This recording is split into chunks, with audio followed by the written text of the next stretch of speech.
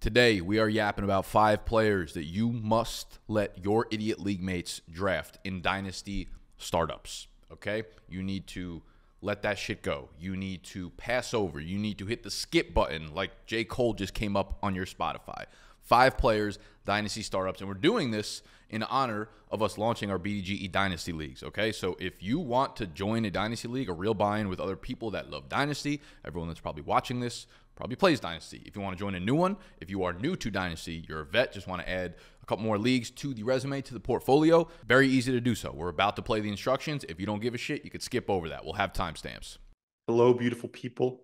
Today, I'm just going to be showing you how to join the BDGE Discord and a BDGE Dynasty League. First of all, join the Discord, very simple. Just go to any one of our Dynasty videos on YouTube, scroll down to the description, and boom, right there. Click on this one right here, Discord. Simple as that. Now, once you are in the Discord, you're going to see a lot of channels. Don't get discouraged.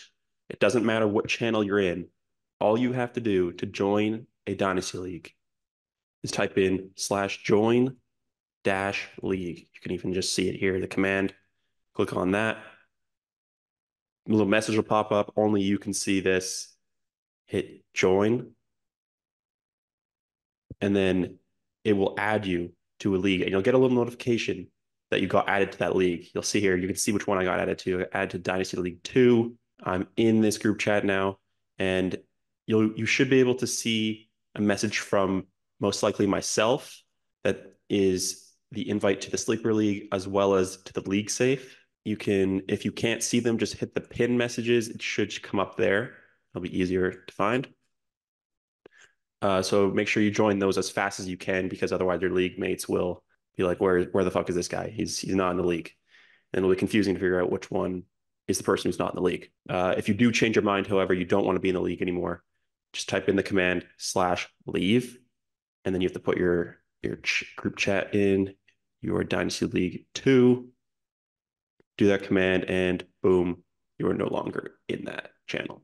Yeah, simple as that. Very easy. If you ever need a refresher on what to do, go to the Join BDG Dynasty League channel, and I got a full list of how to join, leave, everything. And it has all of the bylaws too. All right, that's all. Peace. All the leagues are $100 buy-in leagues. All the leagues are being created within our Discord. You know what we have to do next.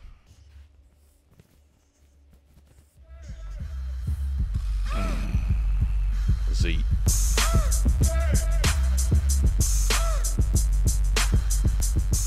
All of the ranking and ADP data that we will be talking about throughout this video is from fantasycalc.com. I know a lot of y'all are familiar with Keep Trade Cut. This is a similar platform, but the difference is fantasycalc.com actually pulls in trades made on the Sleeper platform. So Keep Trade Cut basically analyzes when you get onto the website, when people pick like who they'd rank above who else or whatever.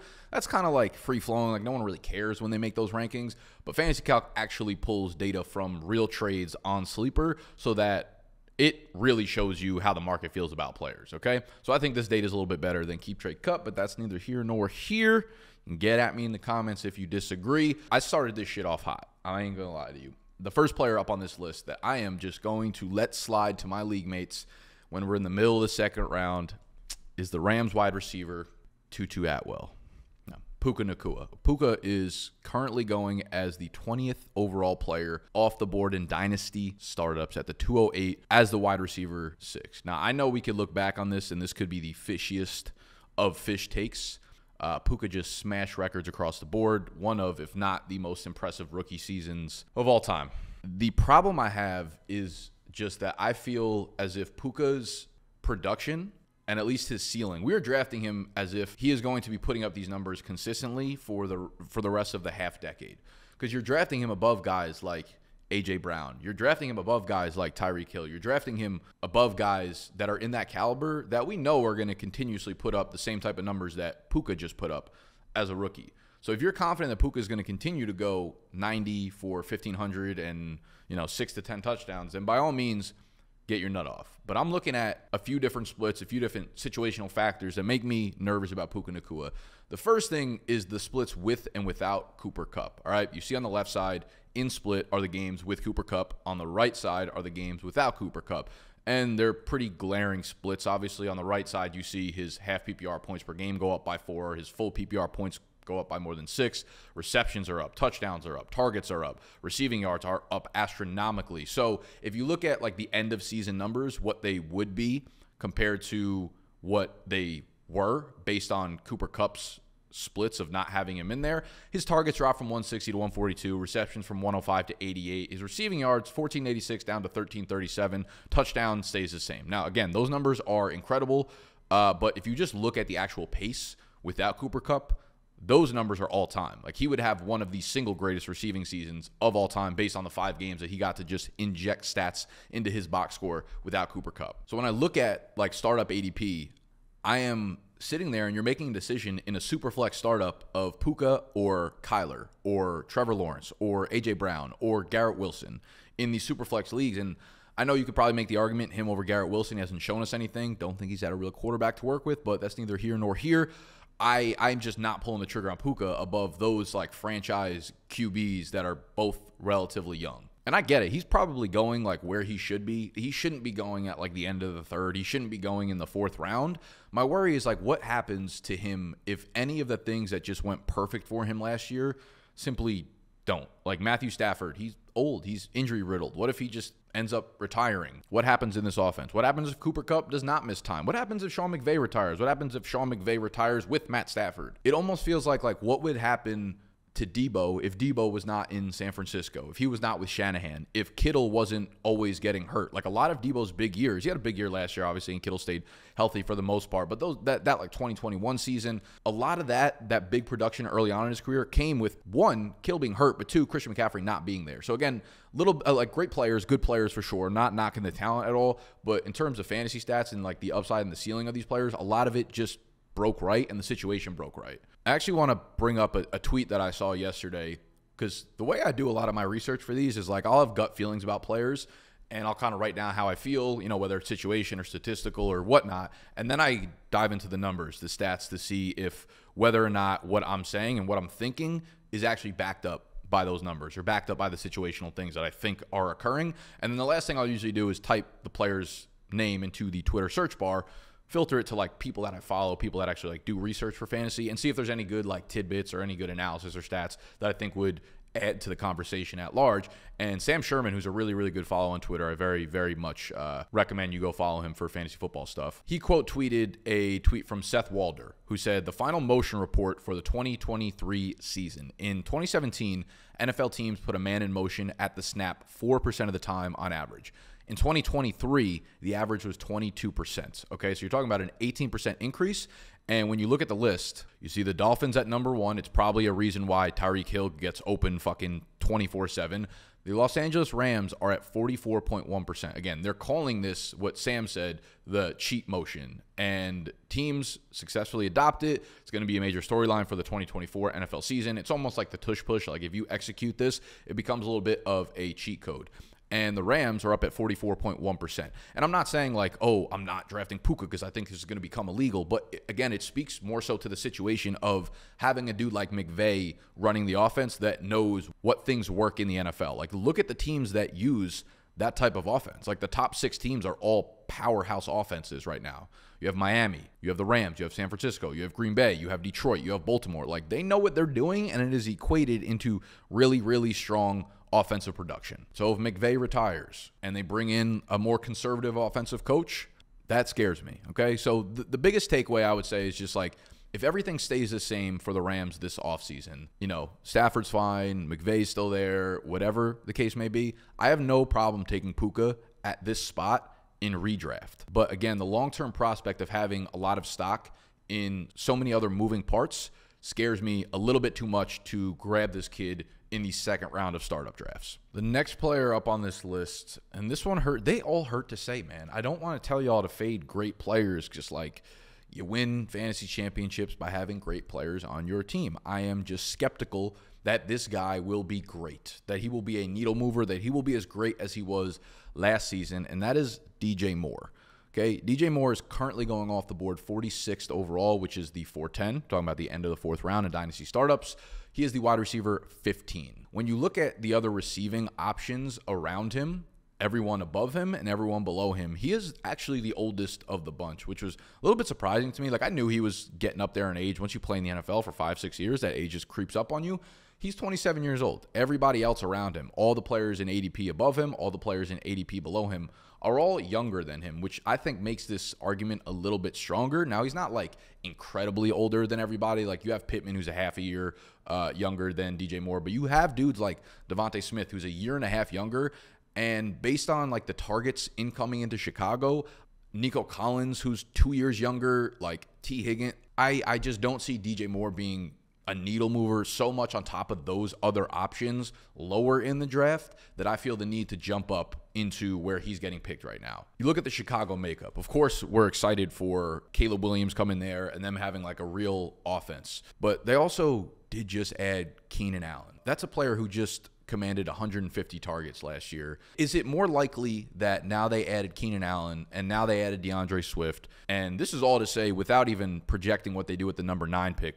Half the mock drafts you look at have them adding Rome Odunze at the number 9 pick, okay? So what's more likely, DJ Moore to get more targets next year or fewer targets next year, okay? And I want to, they're more accurate targets. Most of his targets were actually pretty fucking accurate from Justin Fields. If you look at the numbers, a lot of them were screenplays. So, like, I don't think it's going to be this huge bump in efficiency if the volume goes down from Caleb Williams. So it's like Keenan Allen's added to the situation, and sure, Keenan might be there 1 year, 2 years tops. When DJ Moore's 27 years old already, you don't have that long of a leash to get back to that ceiling, right? If Keenan leaves in 2 years, DJ Moore is going to be 29 years old, and then we're going backwards to try to rechase his prime, okay? I don't think the fall off will be insane, but I think he'll probably more likely than not end up delivering what he was doing back in Carolina, which was like, consistently 75 for 1,100 and 6 touchdowns. No knock on him, but again, those are borderline replaceable numbers at like the wide receiver 2, wide receiver 3 spot. So DJ Moore, I do not feel comfortable grabbing him at this point in startup drafts, and you have so much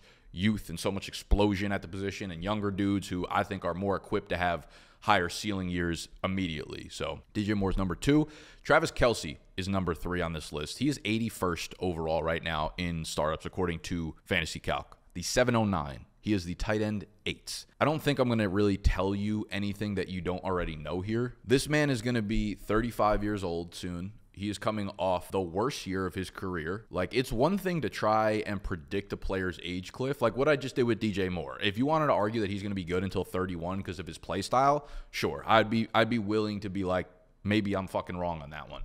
So it's one thing to try and predict a player's age cliff, but it's entirely different for that to show itself and then you just disregard it. And I think that's probably what's happening with Travis Kelce here. This is a dynasty startup draft. You have the option, the ability to draft literally any player at any point in their career. You could draft players that are all in their prime right now or about to enter their prime. You should probably do that. It is so hard to recapture your prime when you're older and you just show that you're no longer literally in your prime anymore. And we have this like renaissance of young, explosive tight ends that entered the league for the first time in what feels like literally forever. And the gap is going to continue to widen between their values as they put up better production years, year by year by year. And Kelce gets a year older and a year older and a year older. And you look at like every tight end going after Kelce, they're going almost a full 2 rounds or more after him in startup drafts right now, and those guys include like George Kittle. I'm not saying like I want to draft George Kittle necessarily in a dynasty startup because he's always like one tweak away from missing an entire year, but he's going 22 picks later, damn near 2 full rounds later. He is 4 years younger than Travis Kelce. He just posted better numbers than Travis Kelce did this year in an offense that might be moving Brandon Ayuk, their number 1 wide receiver. Next up, you got Evan Ingram, who is 1 pick behind George Kittle, 23 picks later than Travis Kelce. He is 5 years younger than Travis Kelce, and he just fucking caught 116 passes, the second highest reception total by a tight end in a season ever. I don't think people realize that just happened. I didn't realize that happened until last week, and JMO said something to me in the office about it. And now I'm looking at the numbers, and I'm like, he just caught 116 passes, and we, for sure, have an offense that just lost their most targeted weapon in Calvin Ridley outside of Evan Ingram. Calvin Ridley's gone. Yeah, they bring in Gabe Davis. He's not a target guy. Maybe they draft a wide. I'm just saying, Evan Ingram, like, what is his situation different last year from this year other than losing one of their top targeted guys? So Evan Ingram, 2 rounds later and 5 years younger. David Njoku, 7 years younger, coming off of a breakout year, is going 46 picks later than Travis Kelce is. Dalton Schultz, He is the tight end 15 right now. He's down at pick 152. That is like 70 picks later. Dalton Schultz is 27 years old. He just got an extension. Now he's locked in with Houston, locked in with CJ Stroud. I know there's a lot of target competition, but he's like a safe floor receiver that you can get, again, 70 picks later. Schultz is one of 4 tight ends in the NFL that has posted 575 or more receiving yards in each of the last 4 seasons. It is Kittle, Kelce, Hockenson, and Dalton Schultz. They went out and added Rashee Rice last year, who had a major breakout and could have been a big reason why Kelce's numbers were down. They added Hollywood Brown this offseason. I would not be surprised whatsoever if they added another wide receiver via the draft. They've been continuously doing that. Sky Moore, second round. Rashee Rice, second round. Like, you want to give Mahomes, obviously, as much power and weapons as he could possibly handle at this point, and Kelce on the decline. So the more weapons they add, the less likely it is that Kelce's back to those like target numbers that he was during his prime. And I know he finished this season great. He went great into the playoffs. I don't think that's a coincidence. There's a reason why a 35-year-old Kelce, who was kind of nagging, had some injuries throughout the year, saved himself for the playoffs, exploded, okay? I wouldn't be surprised if that becomes the norm year after year for a Travis Kelce and a Chiefs-type team. That's not good, because the playoffs in the NFL are after the fantasy season playoffs, okay? So we're looking at a guy that I feel like is not giving it everything during the regular season because he doesn't have to. He's like LeBron at this point in his fucking career. All right, so Kelce's number 3 on that list. Number 4 on the list is Josh Jacobs, the newly signed running back for the Green Bay Packers. He is the 63rd overall player, meaning the 603. He is a top 10 dynasty running back right now, which kind of blows my mind. I think it speaks more so to the actual situation for like just running backs in general in dynasty. I think we kind of need an influx of new, talented, younger running backs to really break out. So when it comes to Josh Jacobs, like I see a few red flags. He's obviously going into a really good situation with a rising offense and like probably becomes a workhorse here. He had that offensive player of the year worthy like 2022, right? But that's sandwiched between 2 sub 900 rushing yard seasons that were injury riddled. And while the Raiders were like a dumpster fire last year, it's easy to blame it on them, and it's easy to blame it on like their offensive line, etc. Their offensive line ranked 14th per PFF in run blocking grade, whereas the Green Bay Packers last year ranked 23rd. Let's separate from the team a little bit and let's just look at Josh Jacobs. He was awful on his own individual stats among 50 qualified running backs last year. We look at PFF, his elusiveness rating ranked 47th out of 50. The only running backs that were worse in elusiveness rating last year were Josh Kelly, Jamal Williams, and Kareem Hunt. That is the most cone type list I've ever seen. Those dudes are legitimately just cones. You go look at playerprofiler.com. I want to gather as many different sources as I can to make sure that what I'm seeing is real, because his 2022 season was so good that I'm like, all right, let's not jump the gun here, but we go to playerprofiler.com. His true yards per carry, 3.3, ranked 63rd. Yards per touch, 4.1, ranked 50th. His juke rate, which is their version of elusiveness, ranked 53rd. Breakaway run rate, 48th. Yards created per touch, 49th. Go over to Sports Info Solutions. His 12% broken tackle plus missed tackles forced per attempt, plus his EPA per attempt, one of the lowest in the league amongst running backs. 2.35 yards after contact per attempt, 47th out of 50. That's a guy who's supposed to really like run through tackles. That's a guy who's supposed to get that extra yardage after he makes contact with the first guy. He had 9 runs of 10 or more yards, which was 42nd in the league, despite being 16th in carries. All right. All of those numbers are just to say that it's easy to put all the blame on the Raiders being the Raiders, but Jacobs also just wasn't good himself. He's 26 years old. The contract in Green Bay is, a lot of people are saying it's a 1-year contract. I went and looked at it.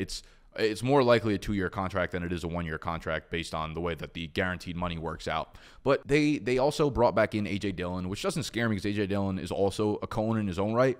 But for his goal line work, Dillon has led the Packers in goal line carries each of the last 3 seasons, despite Aaron Jones being historically really fucking good at it. They wanted to give Dillon it, and maybe they will continue doing it. Maybe they won't, maybe they will. But like Kenneth Walker is 23 years old, and he's going a pick behind Josh Jacobs right now. You can get quarterbacks in a super flex league like Jared Goff or J.J. McCarthy, who's basically Jared Goff but 8 years younger, or explosive young sophomore wide receivers like Zay Flowers, Tank Dell, Jordan Addison, George Pickens, who's a junior. These are just guys I would rather build my dynasty around. Maybe you like Jacobs here in redraft. Sure, I got no problem with that. But in a dynasty startup, I am taking all of those younger players or quarterbacks above an aging running back that I don't know is that good anymore. And the last guy on this list, I am positive is not good anymore. is Russell Wilson. Russell Wilson is currently the 127th pick in startup draft. So you're talking about a 10th round dynasty startup draft. And if you've done dynasty leagues before, those like 9th, 10th, 11th, 12th round picks are still super valuable. It's not like redraft. Like, you want to accumulate as many of those 8th to 13th round picks as you can, because that's where like the high upside rookies who people are a little bit sheepish of, or that's where you can get veterans that will plug holes in your lineup immediately, where Russell Wilson has shown us now that he is, I mean, it's back-to-back years now, right? Fool me once, whatever. Fool me twice. He's not getting any younger. At best, he is a bridge quarterback for 1 year for this Steelers team. At worst, the chance just start to overwhelm the Steelers brass, and Fields gets onto the field and becomes a quarterback by halfway through the season, a quarter of the way through the season, right? Medium ground is that they go after a long-term solution at quarterback next year, and Russ plays most of the season this year, whatever the case may be. This contract that Russ got from Pittsburgh is fucking insane. Like, his agent should be taken to the execution chambers for this shit. Like, I get he's been bad, but he's getting $1.2 million this year. That is like RB3 on a depth chart type money, okay? I promise you, you do not want me to start naming quarterbacks who are making more money than him. You do not want me to do that. All right, I'll do it. John Walford, Nathan Peterman, Brandon Allen, Tim Boyle is like 3 or 4 Uber Eats orders away from having the same contract that Russell Wilson has. It is bad. They have absolutely nothing tied to this man. It was a smart move by them. There's no downside to the contracts with him and Justin Fields. I get it, but this literally means nothing to them. If you think you're locking up the Steelers quarterback for the next 2, 3, 4 years, like you think you're getting cute here, Baker Mayfield, like you could make the same case with Baker Mayfield. Baker was getting like $8 to $10 million last year, okay? So they had him in mind to be their backup quarterback at worst. $1.2 million, all right? You're about to get smacked in the face if you are thinking Russ is anything guaranteed in this offense. And again, don't get me wrong, it's not like you're using a 5th round startup pick on him, right? He's all the way down at 127. But even at his price, this is where I'm saying, like, these picks matter. You can have the 204. You could have David Njoku. You could have Tajay Spears, Brian Robinson, Jameson Williams, Josh Downs, Dalton Schultz, Jalen Warren. I would 1,000% rather have any of those guys either in my starting lineup or even on my bench in a dynasty league than maybe at best 1 year of like low-end QB2 fantasy numbers. All right, so count me the fuck out. All right, that is my list of 5 players that you've just got to let your idiot league mates draft in a dynasty startup. If you want those idiot league mates to be dudes in the BDGE audience, all you got to do is hop into the Discord and type in /join league. That'll put you into a dynasty league, $100 buy-ins. They are set up in League Safe. They are set up on Sleeper. If you're new to dynasty, if you're a vet, if you just want to grab 1 or 2 more leagues to jump into, this is the best place to do so. I promise you, you ain't going to find any more competitive dynasty leagues just out there in the open with other people who are passionate about the game. Okay? I love you guys. We will be live for the NFL draft, by the way, round 1, first round, full live stream, probably like 6 hours long. Shit's going to be a movie. I love you. I'm out.